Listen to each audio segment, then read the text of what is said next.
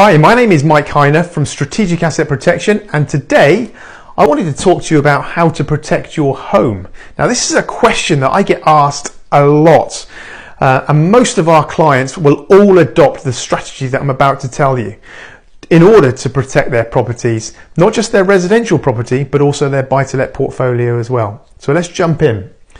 This is a simple basic house, excuse the drawing, but simple basic house. It's owned by Mr. and Mrs. and they own it jointly.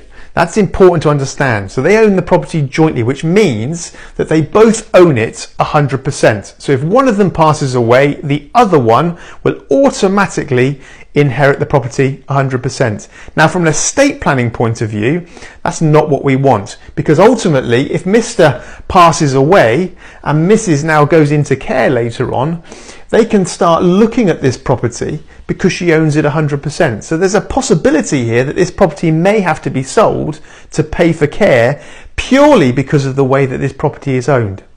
So what can we do to change this? Well, what we can do is set up a simple strategy. So we've got Mr. and Mrs. here again. We've still got the same house, but what we're going to do this time is we're going to change the ownership. We're going to change it from jointly owned now to tenants in common. What that means is that you're going to own a defined share each.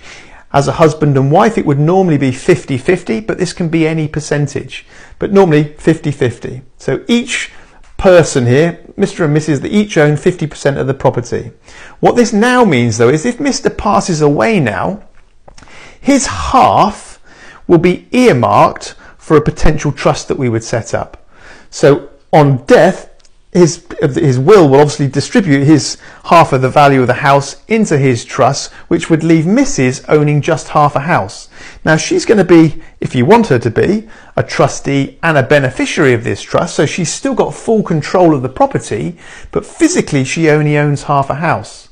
Now, if later on Mrs. needs to go into care, well, they can't now come and look at the property because Mrs. only owns half a house. She doesn't own the whole 100% of the house, which means it can't really be attackable because of the fact she doesn't own it 100%. So just by adopting this simple strategy, changing the ownership from tenants from jointly owned to tenants in common and adding in a simple trust each, we've managed to protect this property now against all these different attackable events. I hope that's been helpful.